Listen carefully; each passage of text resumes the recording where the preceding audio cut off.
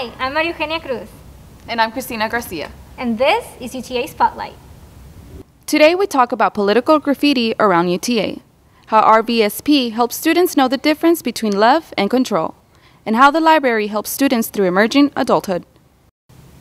Grab your bags and follow us around campus.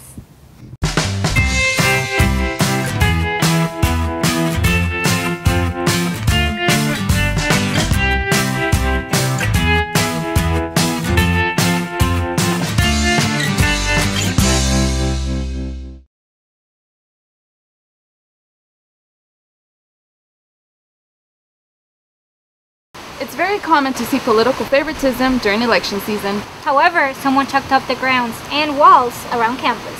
Monica Wiki has the story. These faded drawings spread all around campus once boldly stated support for presidential candidate Donald Trump.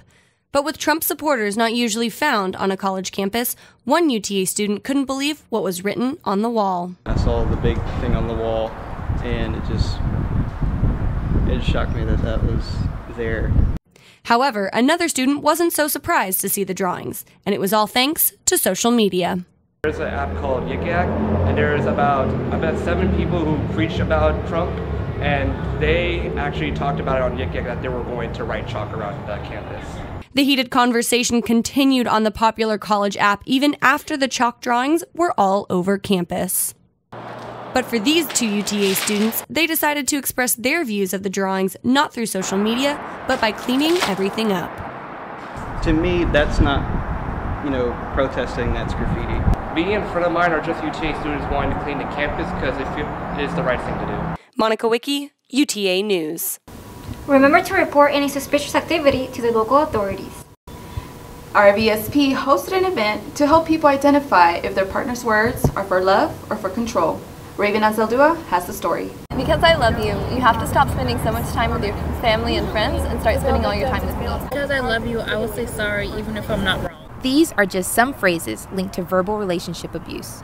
The UTA Relationship Violence Organization is hosting the hashtag That's Not Love campaign all month long. The campaign is to help students identify simple phrases that can take on a different meaning in an unhealthy relationship, escalating from a statement of care to one of control. Peer educator Natalie Thomas says relationship violence is a problem, and RVSP is ready to bring awareness to students all over campus. The hashtag That's Not Love campaign is part of our April Sexual Assault Awareness Month program. We have a lot of programs going on, and That's Not Love is all about how sometimes, you say, oh, because I love you, I need to do X, Y, Z, but that's not really love. Like checking your text messages every day, or having passwords to your phone, your Facebook account, social media accounts. Things are going to go, oh, that's kind of like, he's jealous, and she's kind of jealous, and it's, it's all right.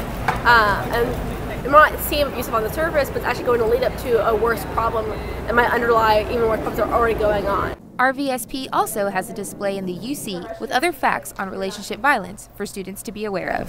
1 in 3 women and 1 in 4 men will be a victim of relationship abuse. And out of this number, nearly 50% of them will be between the ages of 18 and 24, which is the average age of a college student.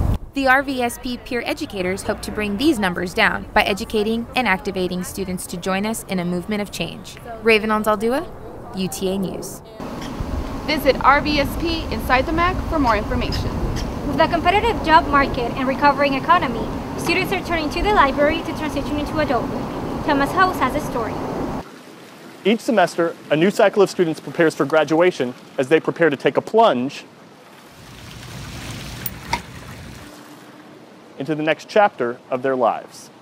Emerging Adulthood focuses on 18 to 25-year-olds who are working to become independent from home, and the UTA University Library is working to aid students in that future endeavor. With many graduating seniors finding it difficult to secure jobs out of college, the campus library is working to prepare their graduates through a wide variety of resources at their disposal. I want our students to take advantage of everything that they can while they're here. There are so many gems of services and tools and resources that are available to students that I just don't think that they know about. And so if we can get the word out more that, hey, you can come use these library resources. It's not just for your history paper, but it also can help you get a job, and this is how. Do it. Take advantage of it. Textbook and literary resources are not the only academic tools available to students. There's even a specialized lab that teaches technical skills all students can use in their field. A lot of the sample works or projects that were sitting out in the Fab Lab are from students or replicas of work that they have done. And so I know there has been phenomenal stories of students and the successes that they've had from using the equipment in the Fab Lab. Thanks to the university to be able to have access to this stuff, this equipment, because before, unless you were that major, you didn't get to touch it, you didn't get to see it.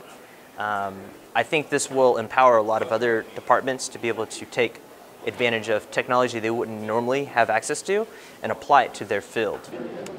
Working with students of all sorts, the library offers online industry encyclopedias which keep students informed about recent developments happening in their fields. With emerging adulthood becoming a more nationally recognized trend in the United States, it's becoming a primary focus for libraries to cater to these individuals with the hope of ultimately guiding these students down the path to success. Thomas Hose, UTA News. Go to your library and ask for help on nearly anything. That is it for this edition of UTA Spotlight. On behalf of our producer, James Belknap, and our videographer, Flor Valdez, I'm Maria Eugenia Cruz. And I'm Cristina Garcia. See you next time on campus.